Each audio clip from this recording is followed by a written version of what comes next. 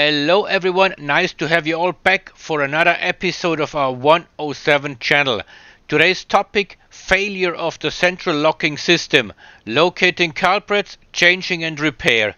We will demonstrate the checking at this 560 SL from 1987, having the latest updated central locking system being mounted in 1986. They made a leap forward, changing the components mounted for the vacuum locking system. How to distinguish different components and their year of production is being explained in this video. Isolating problems, where to look, repair it yourself, all this right after introduction.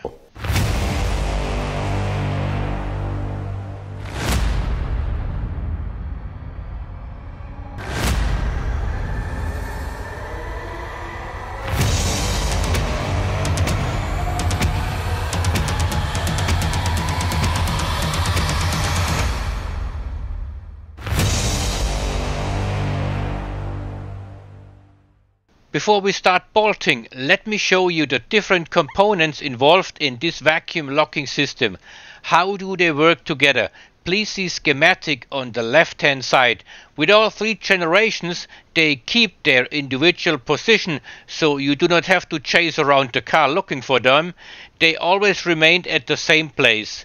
The actuators for each door are in the door behind the door card at the rear end of the door. Lock for the boot and the tank door are in the boot, and the vacuum pump as well. Let us start at the driver's door. Door card has been removed previously to speed this up. Removal of door card without damaging it has been the topic with a previous video. Link to that video is in the description below. Take your time.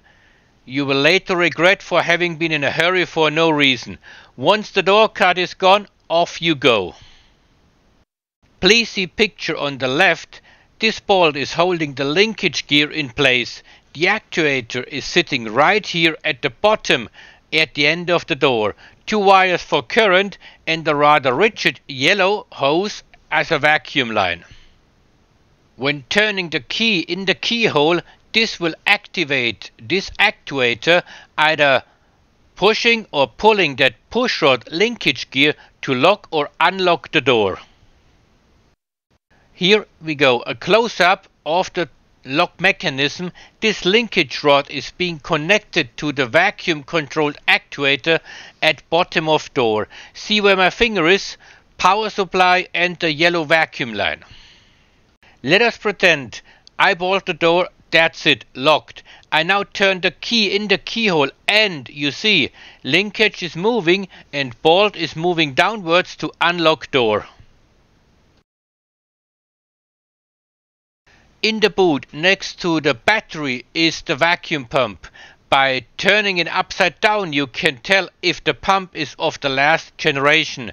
The elder pumps do have a black cover at the bottom. After 1986 they changed that to sort of whitish. Part number is right here on picture on the left hand side. They usually stick the pumps in rubber foam envelope like boxes, which is obviously gone missing here, so this pump is doing the vacuum job. Right above the pump is this hazard emergency switch for the tank door.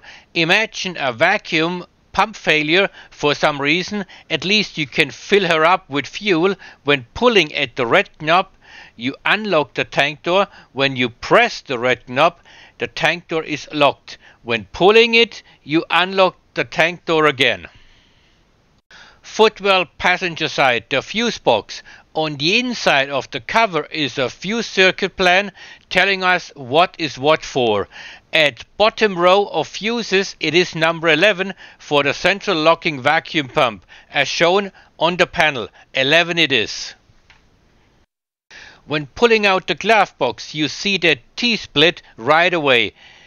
If your vacuum system fails, this is one of the first places to look.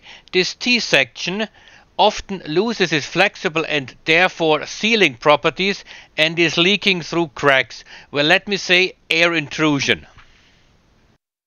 It is getting porous, and over the years, well, and then it will allow air intrusion.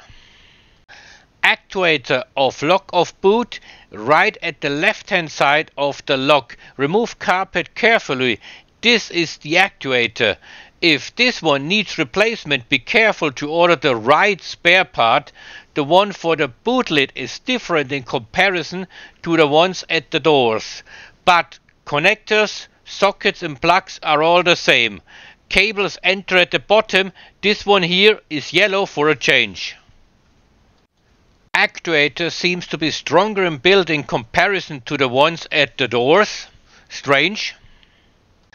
Before checking the yellow vacuum lines, let's start easy with a multimeter and see if the pump is getting some current at all.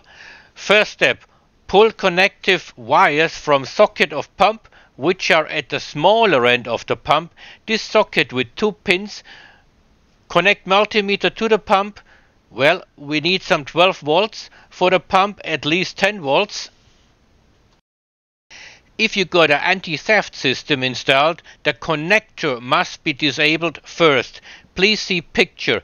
It is this one. Disconnect this one first, your immobilizer. Otherwise, no current for the pump.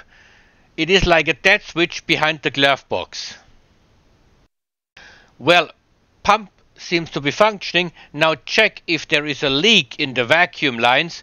A simple hand pump with a gauge will do this job for us. A simple hand pump like this will do the job.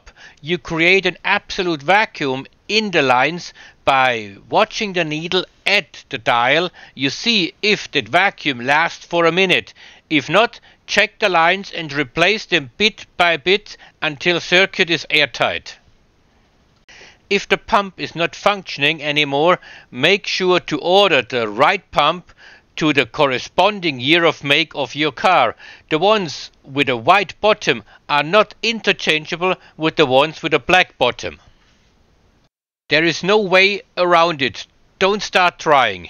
Another culprit could be cracks or air intrusion of the reservoir that looks like spheres stuck together, mostly 3x5, therefore 15 spheres put together. This combo is hidden behind the wheel arch front right hand side. This reservoir is needed to have pressure left for opening and closing the doors for some 10 times or so without firing up the car, therefore activating the vacuum pump in your trunk. And of course, if there are cracks on the surface of the spheres or at entry or exit of vacuum lines, the system will not work either. Please see picture at the left. Over the years, the connections where it is being stuck together lose their elastic properties and crack, therefore not airtight anymore. We have checked that with a W126 some time ago, it has a control valve in the engine bay, which the 107 does not have, so start looking systematically for culprits. If the pump is not working properly, it does not stop when working pressure has been achieved. So if you got a component that is constantly using current, your battery goes flat after a short while. Put the car in the garage, switch it off, connect the multimeter, wait some minutes and you see voltage diminishing slowly.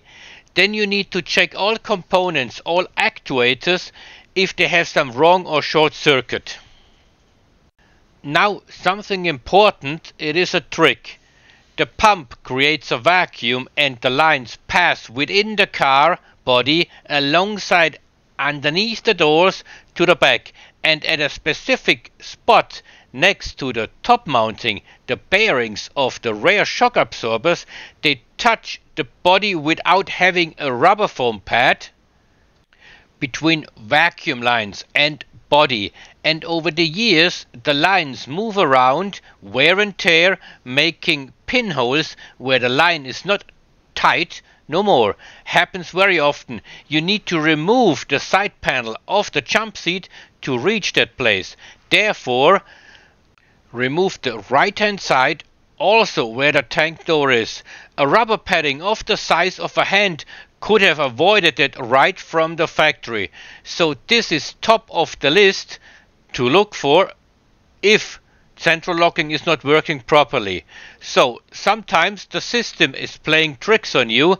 Locking mechanism of doors is working, but trunk lock and tank door cannot be opened. The schematics can be found in the service booklet which goes with the car, probably buried in your glass compartment very well deep, or also on the internet chapter central locking system. So this is it for today. Hope you have liked it. See you around next time. Take care everyone. Bye bye.